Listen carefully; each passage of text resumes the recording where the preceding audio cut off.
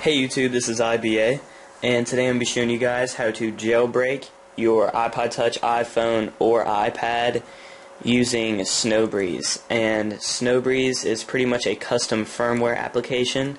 If you guys don't want to get, all the extras and whatever, click on the screen right now for my green poison jailbreak. It is just the simplest jailbreak you can have, but this one is kind of beneficial for a couple of people. If you have an iPod Touch 2G and you want like multitasking and the background and all that stuff enabled, you can enable it with this. Now the equivalent to Sn0wbreeze is PwnageTool, and that is for Mac users, but since I'm on Windows, I'm just going to show you guys the Sn0wbreeze version.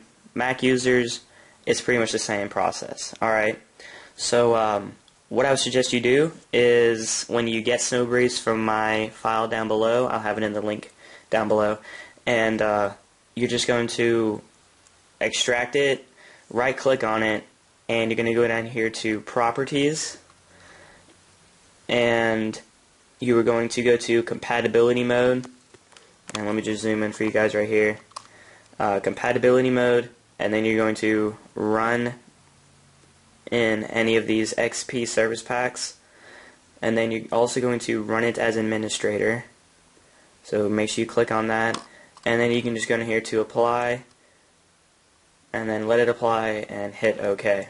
Alright, so that's that. Now you can run the program. Let me just show you guys that my iPod is indeed a 4th gen. I don't know if you can see, but camera's right there on the back and the front camera's right there.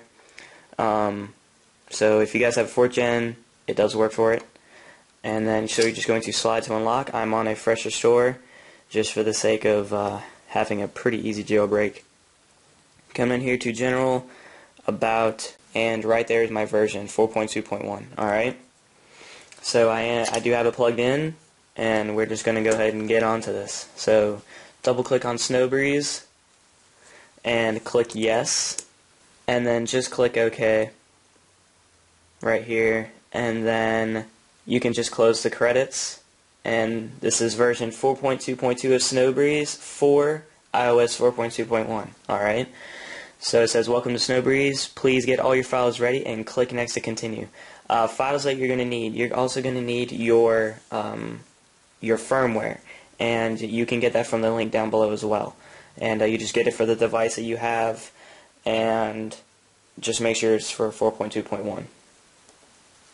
Alright, so now it wants me to browse for the IPSW file that I just told you guys to get, and mine is going to be right here, iPod 4, 1, 4.2.1, restore. So double click on that, it's going to verify, and it is done. So it found my IPSW and has been verified. Now you can click the next arrow.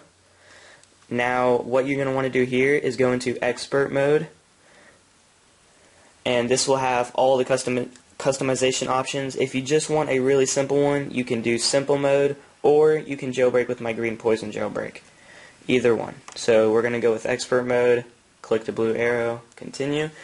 Alright, so now we're just going to go right here to general, and we're going to just kind of enable a few things around here. If you guys want animated boot logos, we can do that. I recommend installing SSH. This allows you to go ahead and read this right here. I already know what it is. We'll go ahead and read it for you guys and write it down. This allows you to like put in and edit themes, deb files.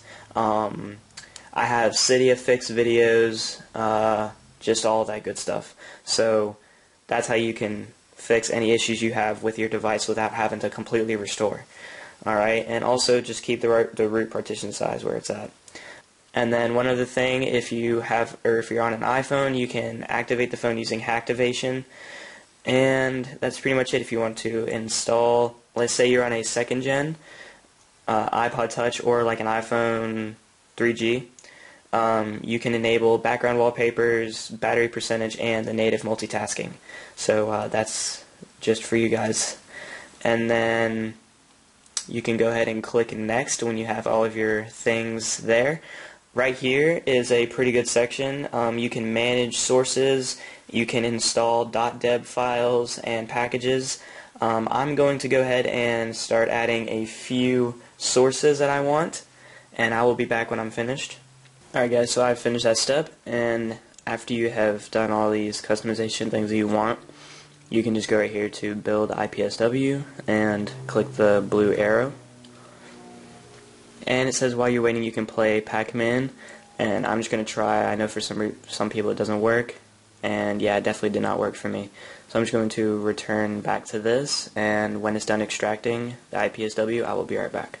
Alright guys, so it is done, and it says Sn0wbreeze has successfully created your IPSW. This file will be located on your desktop.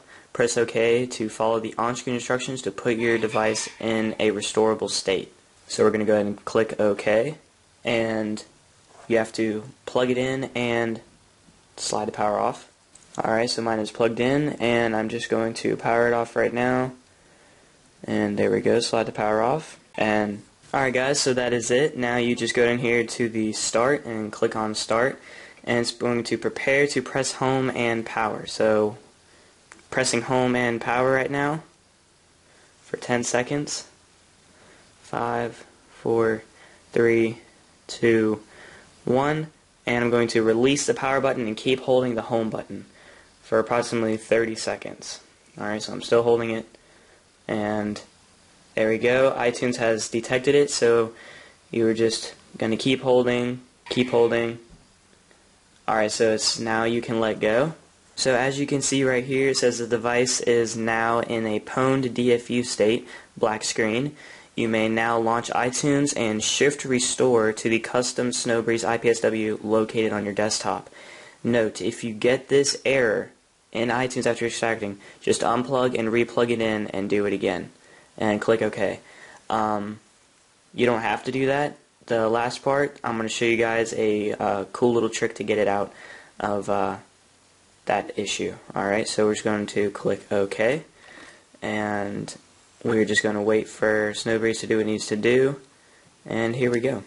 So you can click OK on iTunes now, and you can, if you're on a Mac, you're going to Alt Restore, but since I'm on Windows, I'm going to Shift and click Restore. Okay, so I'm going to Shift and click, and it will bring up this extra window here, and you're going to choose the Sn0wbreeze IPSW right here.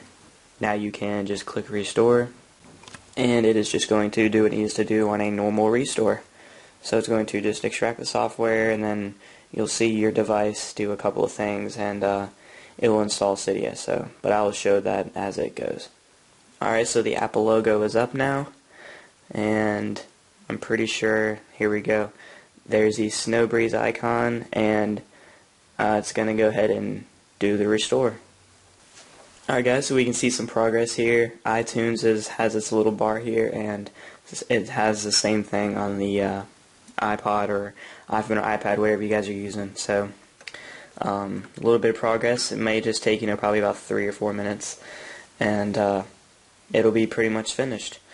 I just kind of want to go ahead and take the time to tell you guys that this Sn0wbreeze is available for all iDevices. This one will work on all devices. If you guys have a Mac and you have to use PwnageTool, it will not work for the iPod Touch 2G, MC and non-MC. So if you guys haven't, have like a friend or somebody who has a Windows computer, I would definitely suggest borrowing theirs if you have an iPod Touch 2G and you're forced to use the PwnageTool. In that case, just use this Sn0wbreeze method, and you should have your device jailbroken just fine. And like I mentioned earlier, this jailbreak is more on the customizable side of a jailbreak, whereas my green poison video is more on the easy, quick, and just straight to the point jailbreak. So this one, like I said, you can enable multitasking and all that other good stuff. So my device is pretty much finished, and it's just on a little bit left. So hopefully that'll just be a couple more seconds here. Alright guys, so it is finished, and it's just going to ask me to click OK here, just saying that it is back to factory defaults and whatnot. And so it seems that mine has worked. If it does not work, I will show you guys in a second what you guys can do. you have a couple choices. You can just simply try again, or you can go ahead and just use RecBoot. And RecBoot is a very simple application where you can just plug in your device and you can exit recovery mode, and that's what it will do. If it does fail at the end, you probably just want to try this. Just go ahead and go ahead and make sure your device is plugged in like mine is, and then just click exit recovery mode. But mine did work successfully, so I don't have to do this. Alright guys, so my device is done, and I'm just going to slide to unlock here, and you now have Cydia. So if this helped you, go ahead and subscribe up top, thumbs up, and comment down below, and also like my Facebook fan page and follow me on Twitter. If you guys don't really like this style of jailbreak, check out my green poison video. It is just probably the simplest jailbreak, and this one is just basically, like I said, for more customization, alright? So I hope you guys enjoyed this video, and I will see you guys in the next one. Peace.